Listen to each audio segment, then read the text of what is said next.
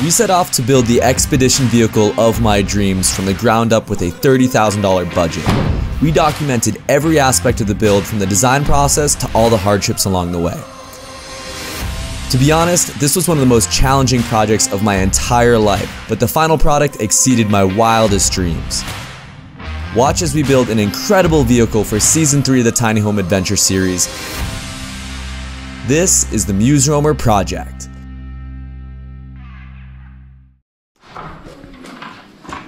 On the previous episode, we finished building the panels and attached them to the side and rear of the inner steel frame with through bolts. After getting everything attached, Gary spent some time teaching Ashley how to use an impact driver. She's come a long way from not knowing what a 2x4 was. I did it! Whoa, nice, good job. Once she got the hang of things, she installed some metal brackets to help increase the strength between panels. We started to fill all the holes with bondo and fiberglass the seams.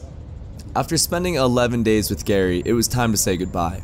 To be honest, it was pretty heavy emotionally having him around after 20 years of not knowing why he left my sister and I. It was hard to hear his stories, as nothing in the world would ever keep me from being a meaningful part of my future children's lives. We still have a long way to go, but I'm glad I had the opportunity to spend a little time together.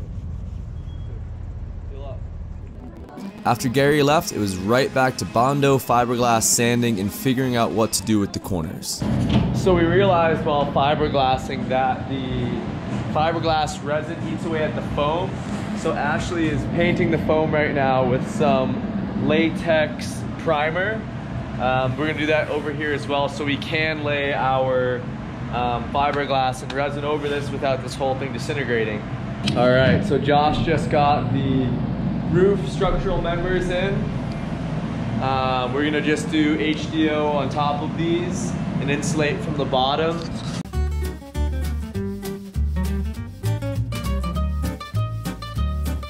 Honestly, next time I would use HDO for these corners, but Gary had cut them before he left and they fit really easy. So this thing is properly terrifying and dangerous. I'm using a router with a 3-inch bit to cut the panels, which required 2 passes to get through everything.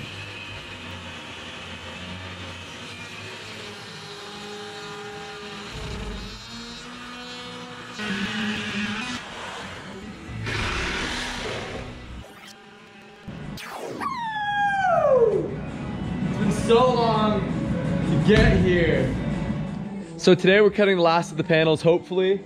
I had to rent the big saw again. I'm the only one here, so I'm gonna be using it by myself. Dude, it's been a week of scary tools. This is crazy, but yeah, let's see how this goes.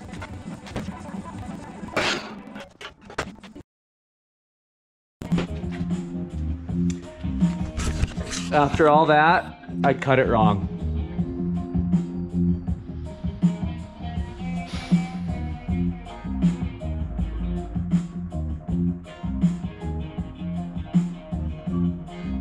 So fucking pissed. Oh, after all that, I messed up. Switching that to a 45 drastically changes the distance on the guard to the blade, and that's what I've been using as my reference point. Lesson learned. Kind of sucks though because it's expensive. These panels are expensive. They're not super quick to make, so now I need to go to Home Depot and grab some crap and spend some more money. One thing I always dreamt of as a kid was having a dog that would just follow me anywhere off leash. Kicker is definitely that dog. So that one mistake probably cost me over $100, at least 3 hours of time. And it's funny, I was like all confident earlier talking about how I'm a craftsman now, I'm really figuring it out. And then one mismeasurement cost me way too much. So this whole process is super humbling.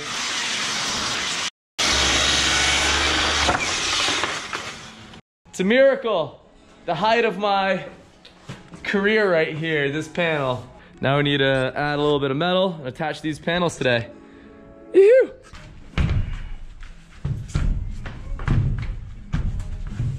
Woo! Psyched. This came together nice. This was definitely the most challenging cut I've ever had to make these things all together nice and perfect, but did it. Woo! All right, so we've got the front and the top of the chamfer, or the overcab pieces on. Now we're cutting the chamfers, Mark's doing some magician magic with some angles. I'm not really sure he's doing a great job, but doesn't always go to plan.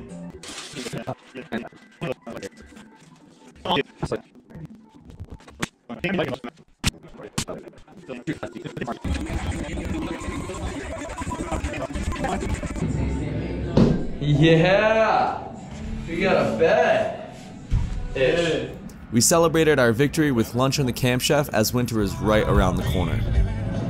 So today we are doing basically 9/10 of the fiberglassing that we need to get done. We bought some respirators because I was super tired of inhaling all of the fumes from the polyester resin. Kicker, you need to go hang out outside for a while. I'm really hoping that this is the worst day of the build.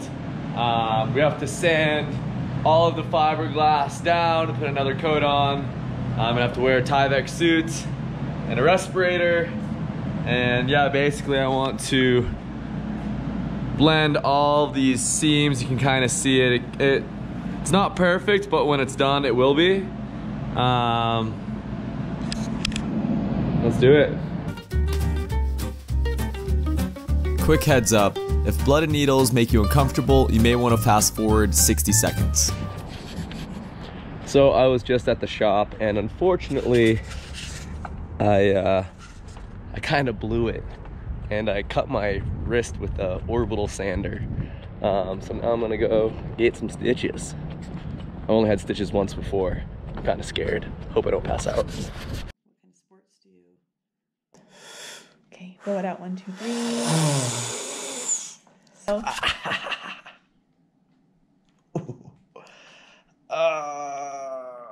That sucks.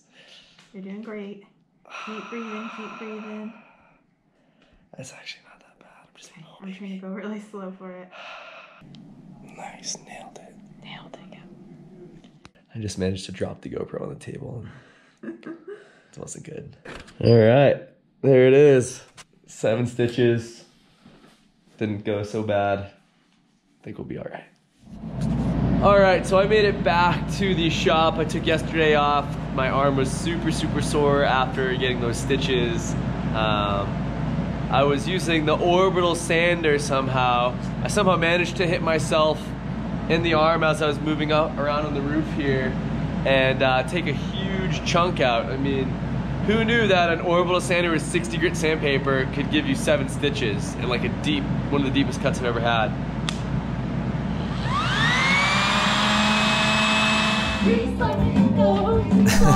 I think someone started to go a little stir crazy from being stuck in the shop.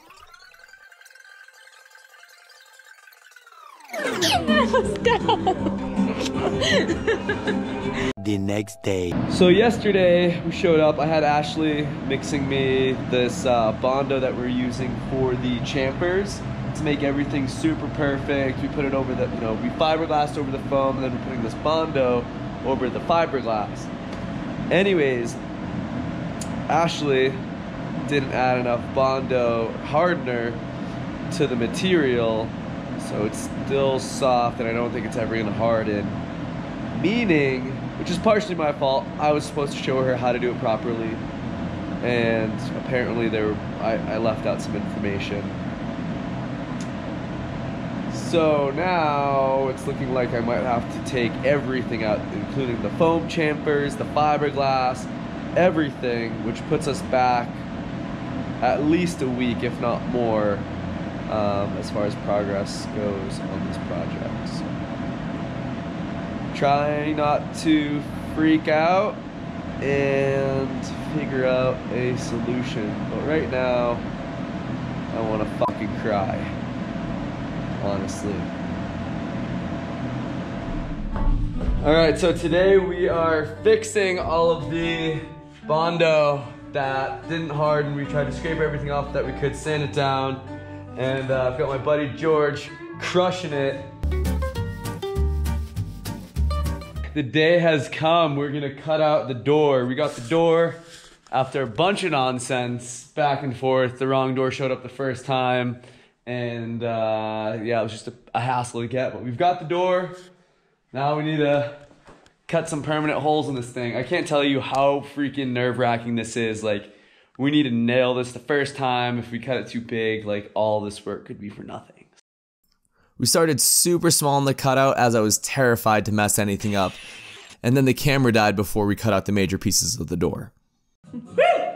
Kick your dog, come here. Get in here. Get in here. Come on, buddy. Yeah, good boy.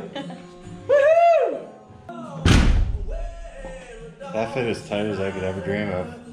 When you're having to shave a 1/16 of an inch off. Yeah. Hoo-da! Nailed it, dude. Measure 30 times, cut once. We cut out a frame to fit our router in so we can cut out the windows.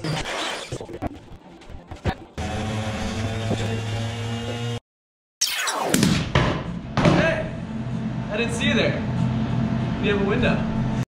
Alright, here's the moment of truth. Woo! Like a glove! Beautiful. More bondo and sanding. Alright, so we're about to cut the roof vent in. Just scary cutting a hole in this roof. It's been a long time to get everything sealed and fiberglassed and bondoed, but it all looks pretty good. And yeah, there's no time like the present, so.